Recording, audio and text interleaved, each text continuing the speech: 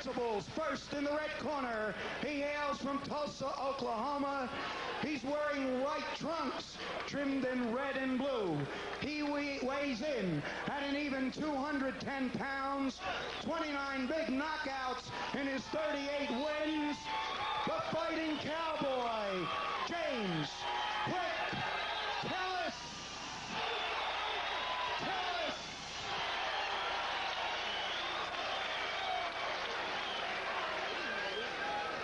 His opponent in the blue corner is from Atlanta, Georgia. He's wearing black trunks with red trim. Come on, baby, let's stop. He weighs in 202 pounds even. Professional record 18-0 with 14 big KOs. Here he is, the undisputed, the undefeated cruiserweight champion of the world, the real deal, Evander Holyfield.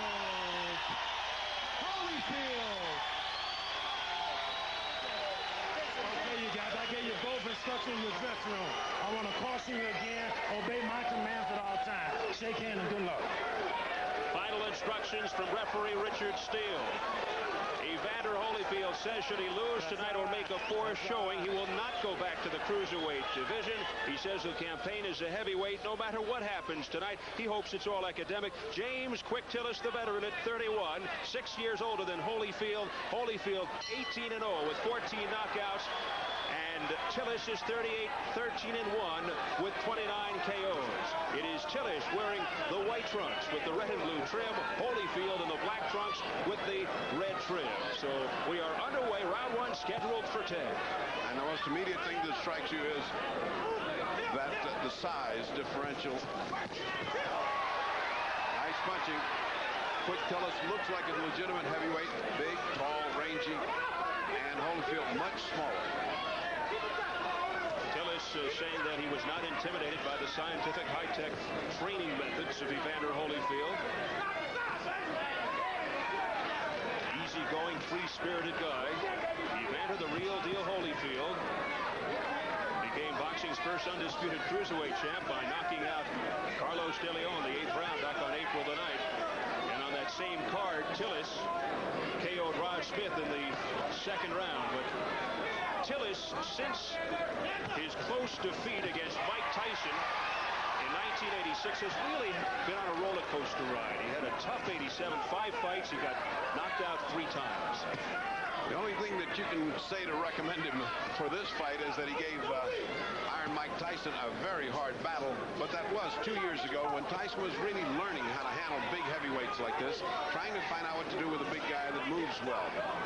His 87 3 losses is nothing to cheer about, and it is a mark of his instability that he just doesn't present himself ready to fight every time.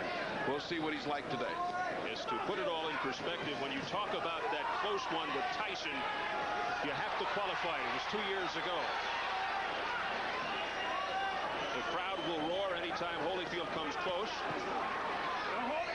Holyfield's objective, as taught by Georgie Benton and Lou Duba, was to jab hard right to the chest. Don't even try to hit the head. Just come in hard and throw punches at his shoulder and throw punches at his chest. Keep him from moving. Keep him from bouncing. He's done that so far. He's got him standing straight. He's not bouncing around. He's not running. Holyfield's doing a good job of controlling any running impulse that Quick Tillis might have. Holyfield says that to win tonight, he must control the fight and dictate the pace. Tillis said he'll come out for accommodations and dance all night. Holyfield totally disagreed, expecting Tillis to come out and do a lot of holding. What we'll see here is how the heavy Holyfield punch works on the heavyweights.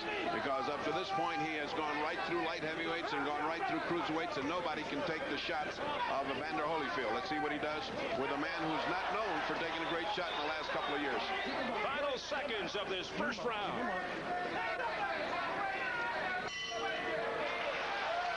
Round one is history. The first round for Evander Holyfield as a heavyweight.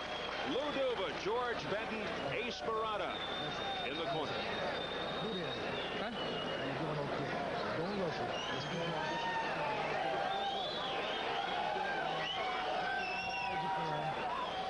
Well, one of the things that Evander said he would have to do is go to the body, Ferdy.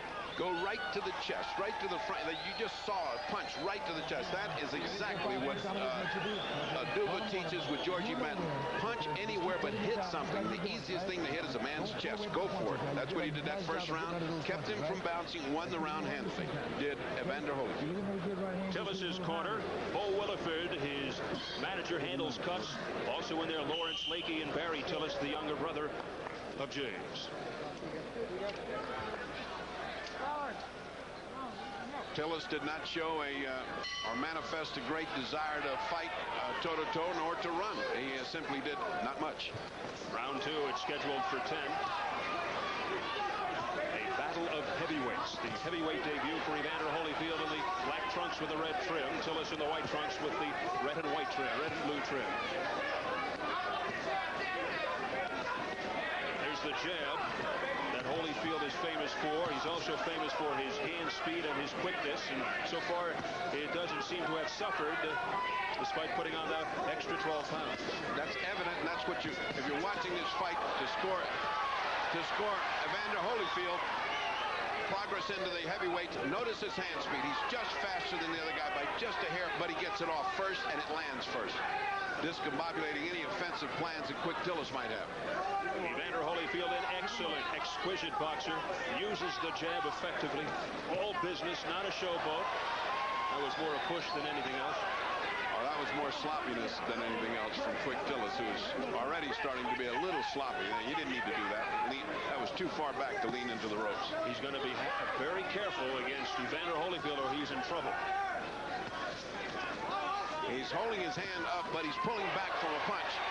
Evander will eat him up if he keeps pulling back like that because he is not Muhammad Ali. He doesn't have that speed and ranginess to avoid a punch going back. Tillis claims that Holyfield fights off balance. Well, a lot of that off balance is the punching and pushing that Holyfield is doing right now. James Quick Tillis won his first 20 fights, won his first 12 by knockout, thus the nickname Quick. And he used to move a lot quicker as well in the ring. And he said tonight he would like to move in and out side to side. There's a left, a stiff left by Holyfield on the inside. Well, he's going to have to change his name to Not So Quick Tillis because he's getting outspeeded and slugged. Here's an assault by Holyfield.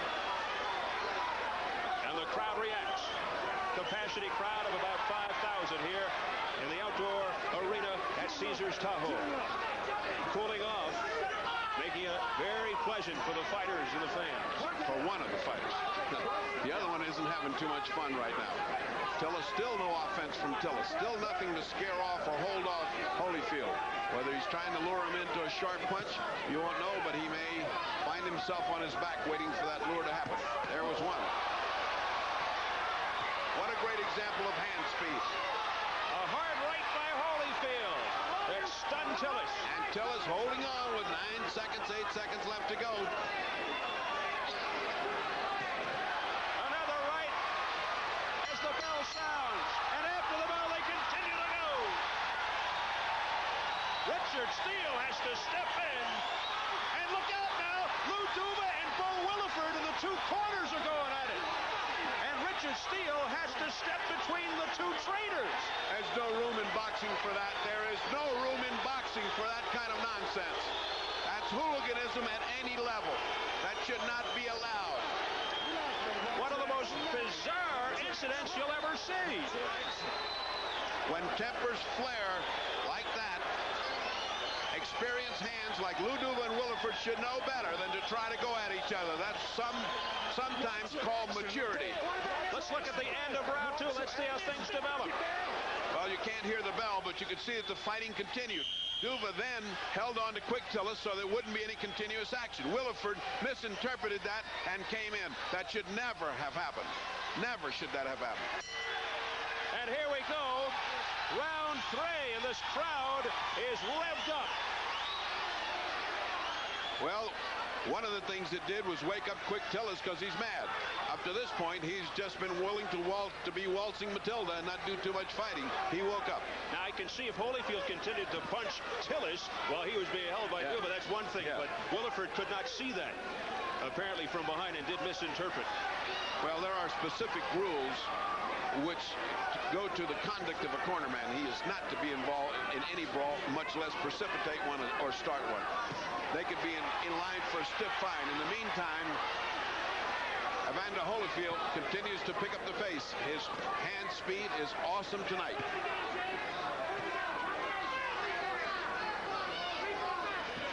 So what a wild conclusion to round 2. And you wonder if something like that could eventually lead to a disqualification, with so much at stake here tonight. Well, the two fighters weren't the ones who were getting hurt. It was two older guys that should know better. I don't think their cardiac system is meant to fight at this age. Lou Duba, who is known as the chief operating officer and head trainer as far as Team Holyfield is concerned. Bull Williford is a manager. Well, both have been fighters, and both are short-tempered men, both of them. And, of course, we've seen that happen with Lou over and over and over again. Past the midway mark, round 3. Things really heating up at the end of round 2. And so far, this third round uneventful, relatively speaking. After the second round, it is a peaceful round, but the superior hand speed and ring generalship of Holyfield is vastly, evidently superior to Tillis, who went back to slow motion after a pretty peppy start. One of the tests that Lou Duba and everyone in the United States is waiting to see is how will Holyfield react when he feels a real heavyweight punch. And that was a heavy right by Holyfield. A right to the body by Holyfield that pushes Tillis back into Holyfield's corner. It's that kind of punch to the body that makes Quick Tillis wish that he was back on the range punching cattle. They don't punch back. Back in Gibson Station, Oklahoma, 50 miles southeast of his home in Tulsa. Less than 30 seconds, round 3. An attack by Holyfield to the head and the chest. A beautiful attack. Double jab, right hand, hook after it, and followed with a series of combination punches. Tillis covering up well. Another good right by Holyfield.